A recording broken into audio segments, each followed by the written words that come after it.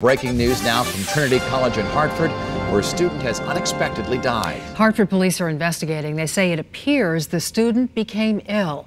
Channel 3 Eyewitness News reporter Matthew Campbell is live at Trinity. And Matthew, what's the word around the campus tonight? How sad.